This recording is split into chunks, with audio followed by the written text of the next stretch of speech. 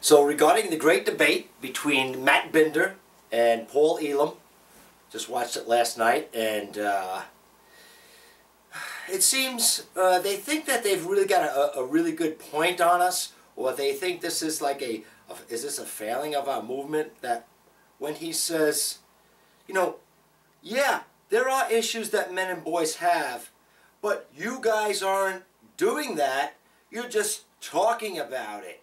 Well, isn't that the first step?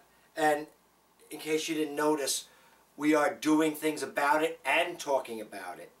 Isn't that how you get problems solved? And, you know, I don't know why the pushback by the likes of Matt Binder and feminists, who they say they care about equality in men and boys, will come join us.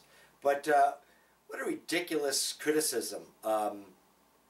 Okay, yes, you do have issues, but you're going about it the wrong way. I mean, I've been in this movement for long enough that, yeah, we see a lot of men and women who have, we call them armchair activists. They will really sit back and watch what we do, or how the world goes, and they'll criticize what we do or what goes on in the world, and really not help any of us or actually do what they suggest. You know, we get a lot of men who say, well, don't go about it this way, go about it that way, or we shouldn't be so vocal in this manner. Well, why don't you just do what you say to do, and we'll do what we do. Let's work together. But that's just Matt Binder. You got to be kidding me. That's the best you got? Oh, jeez.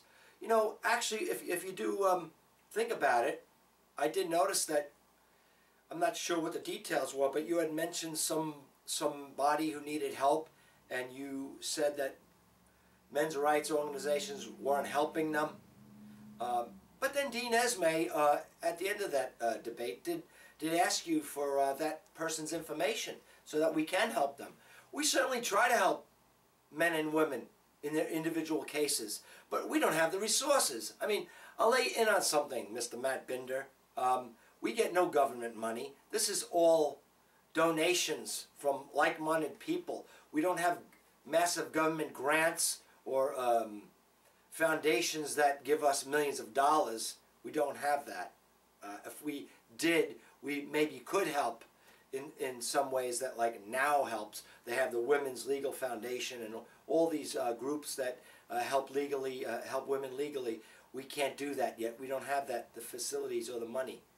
So what we do is advocate for men and boys, you know, women and girls equally, and that's what we do, and we help when we can, okay?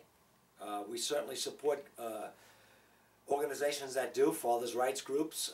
There are a few groups that are getting things done in the trenches, and we're doing it too. And also, there was a criticism by David Futrelle saying that we seem to be just picking on the female journalists and leaving the male journalists alone. Well, this man is not going to just pick on the female so-called journalists that did a hatchet job on the men's rights movement and our international conference on men's issues. It seemed like the majority of the jerks writing about us were male, and I'll name them right now. Let me see: James Fell, Adam Serwer, Arthur Goldwag, Mark Potok, Michael Laxer, and peripherally Michael Kimmel. Pretty much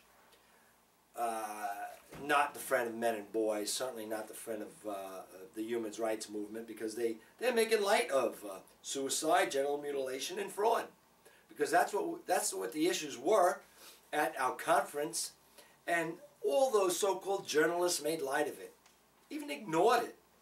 Yeah, we talk about suicide, male suicide, but that is suicide, and that's a human rights issue. So, no, I am not just picking on Jessica Roy.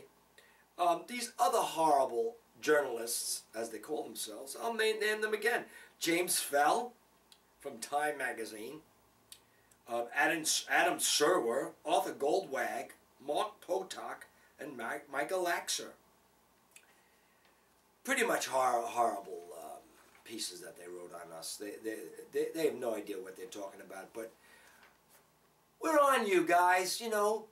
Yeah, we're going to get the patriarchy on you guys. You know, any disingenuous journalist is fodder for our pens. Okay? Take care.